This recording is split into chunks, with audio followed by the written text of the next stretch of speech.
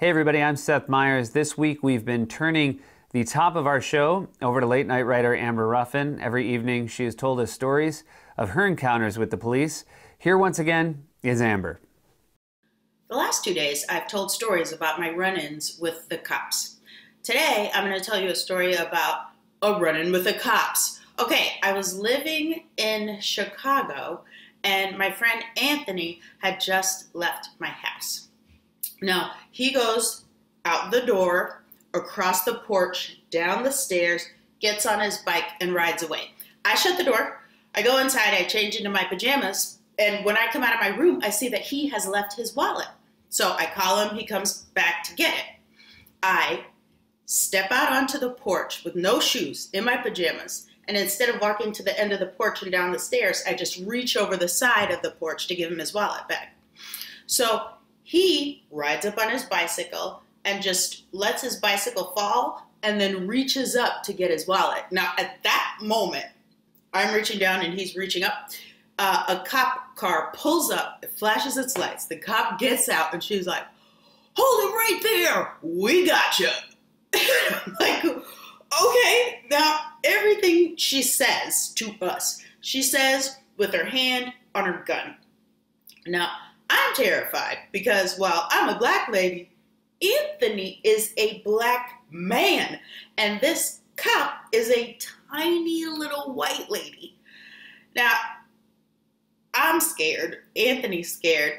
I've had a lot of run-ins with the cops at this point. And isn't it hilarious that when people say run-ins with the cops, they mean they got caught doing something? But when I say it, I just mean being a person that they bother. Okay, so this cop says, "Why were you guys running from the police?" And we're like, "We're not. I'm not running anywhere. I live here." And she's like, "Okay." Meanwhile, I'm like, "Bitch, I have no shoes on." I don't say that. I say, "I'm in my pajamas with no shoes on." And she goes, "Let me see both your IDs. I go, "Okay, but to get my ID, I have to go in the house." Okay? And she's like, "Fine." So I go in the house. And the whole time I'm in the house, she's asking Anthony a million questions. So I come up, I give her my ID. She says, "This address is from Nebraska." And she's right. I go, "Oh, yeah, I don't have a new Chicago ID yet." And she goes, "Well, then I need proof you live here. Go get some mail." Now, this is where the story takes a turn, and I can't describe it exactly except to say now she has unsnapped that thing that holds your gun in place and is holding onto her gun tighter.